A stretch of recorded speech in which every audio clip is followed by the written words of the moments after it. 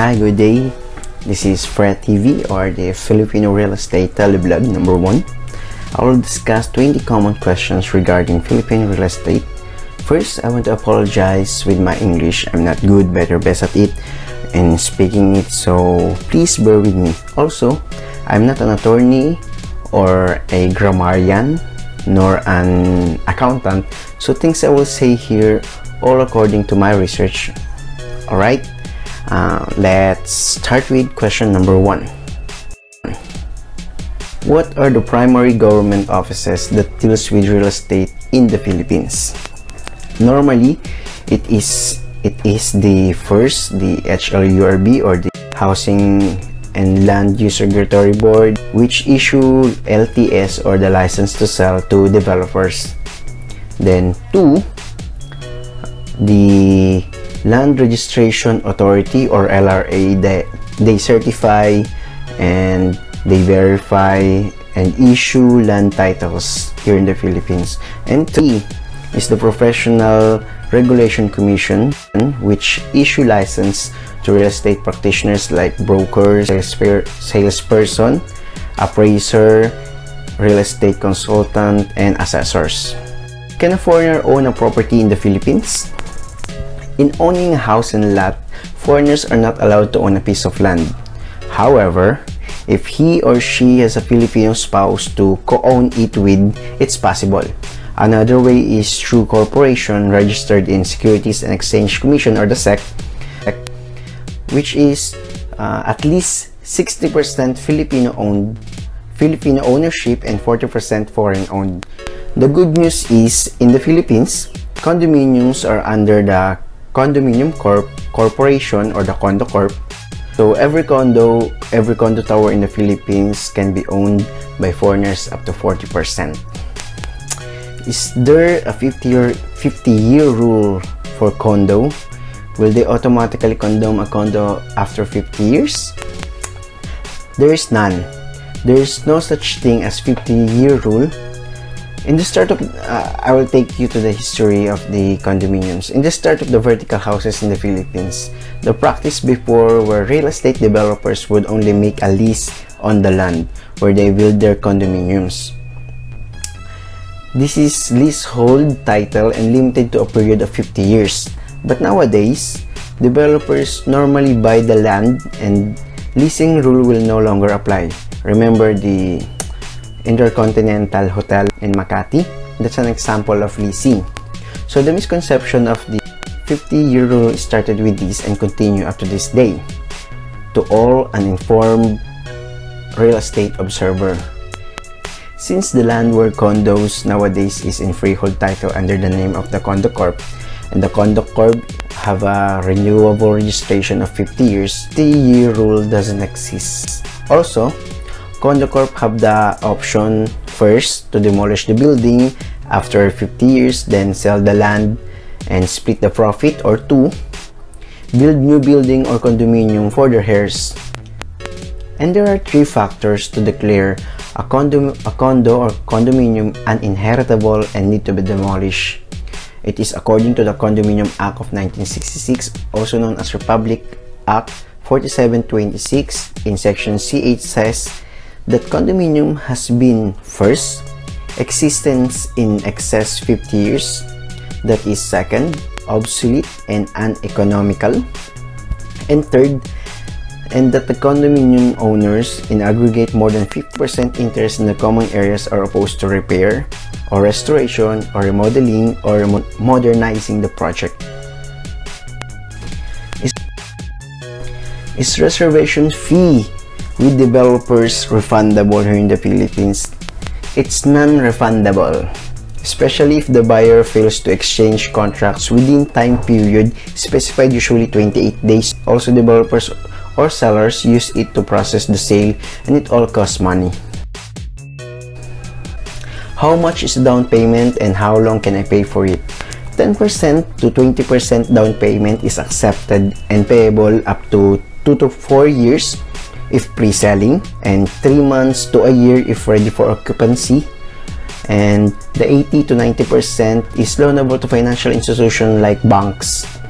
If you have available cash, You can pay 40 to 50% in 3 to 5 years without any interest, and also with appealing discounts from the developer.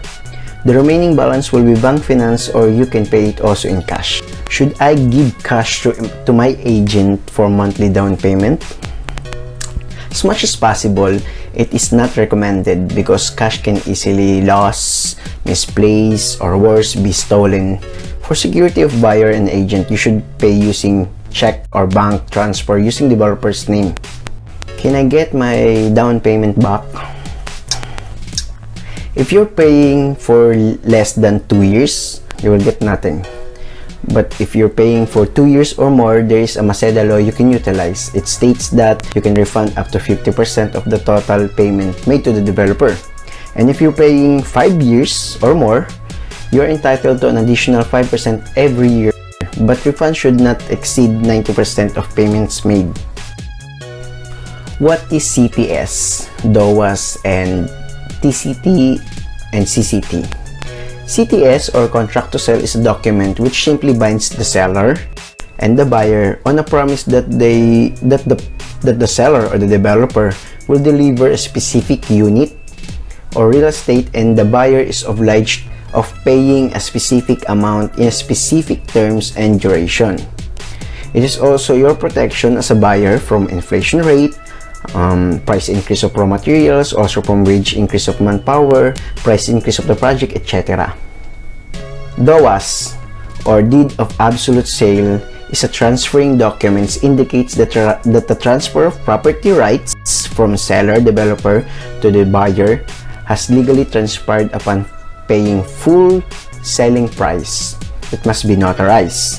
It has the seller developer's name and the buyer's name, the TCT number, technical description, and agreed selling price. It must also be taken to the Registry of Deeds under the LRA to be recorded. This is also the basis of the CCT or the TCT. TCT, or Transfer Certificate of Title, is a legal documentary evidence of the property rights of a certain private land. CCT, or Condominium Certificate of Title, is a legal documents for a condominium unit. It contains unit geophysical location with measurement, floor and unit number, name of the developer, and the owner's name. Can I sell my condo unit without the CCT? Yes. If you don't have the CCT, you can use the DOAS issued by the developer upon full payment. Another way is what we call assume balance. Using the CTS, you can appoint the continuation of payment to your buyer. Just coordinate with your developer, or using your DOAS, coordinate with your bank. How to check for legit developer? You can check the registration in Securities Exchange Commission, or SEC, Bureau of Internal Revenue, Housing and Land Use Regulatory Board, and look their name in HLURB database, and ask for the LTS, or license to sell, of the project they are selling. How to check about the legit broker and salesperson? You may ask for their PRC and HLURB ID and verify their name in the HLURB database. The website of HLURB may be useful too. And if you're dealing with an unlicensed broker or salesperson, they might be penalized by the said government agencies, and you might get scammed also. What are the taxes and expenses of maintaining a property? In a vacant lot, there is not much with it, but with huge parcel of land, you should frequently check the site because it can be occupied by illegal settlers or offer for sale by scammers. If your budget allows, you might get a security guard for less hassle. House and lot in villages with established home owners association, they collect dues, maybe monthly, quarterly, or annually, depending on the resolution of the majority you voted. You will also incur maintenance of your house like plumbing, roofing, and repairs, etc. In condominiums, you have monthly dues for common area, And inside your unit, not much, especially particularly if you're the first owner of the newly built condo. But all these properties, vacant lot, house and lot, and condominiums, all properties have real property tax that may be paid monthly, quarterly, or annually, depending on you. It ranges 1 to 2% depending if you're inside Metro Manila or outside Metro Manila.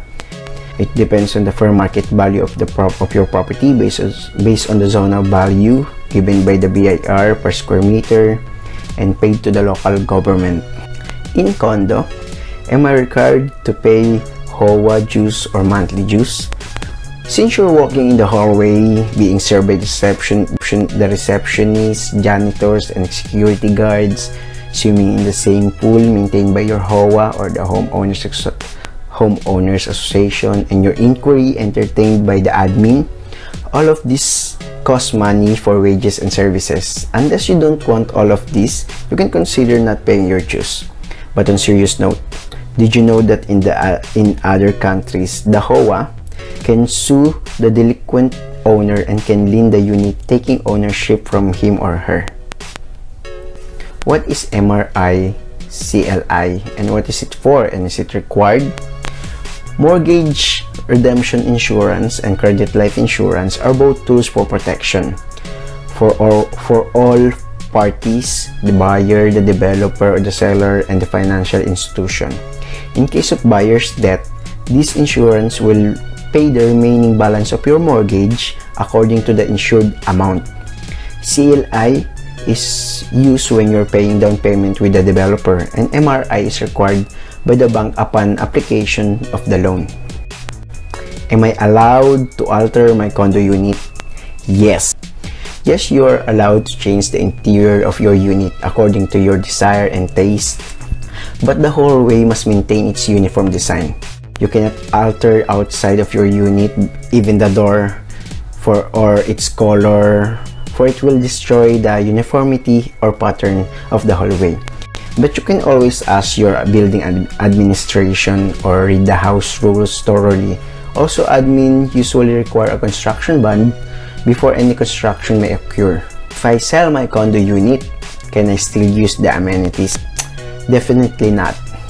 If you sell your unit, you are also selling all your interests and rights as well as membership and shareholdings in the Condo Corp. So you will be an outsider after the sales has been realized. Can I price my condo unit as high or as low as I want? Yes. RA 4726 says each condo owner shall have the exclusive right to mortgage, pledge, or encumber his condo to have the same appraised independently of the other condo owner is personal to him. So you can. Since I'm one of the owner of the common areas, and can I sell the pool in our condo? Generally, the title of the common areas are held and under the Condo Corp. Although you're a part of it, you can't sell it because the area is not solely in your name. It is illegal. You might get in trouble if you do that. Last, are pets allowed in condos? In some condos, pets are allowed, but most of existing projects prohibit it. But when the management is transferred to the HOA or the homeowners association, which will happen if the Condo Corp is established, they can have a resolution that will allow it with majority owner shareholders approval. Bonus. Did you know the Senate Bill 2148? Senator Sani Angara filed it on April 4, 2014. It aims for an interest-free loan through tax incentives for first-time home buyer. But sadly, it is suspended in the air as of today. Hopefully, something happened to it.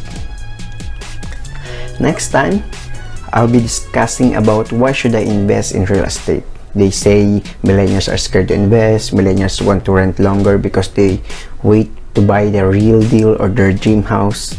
Or lastly, they said that stock market is fast and exciting and real estate is slow and steady, for some boring. Let's find out why. Next episode of Fre TV.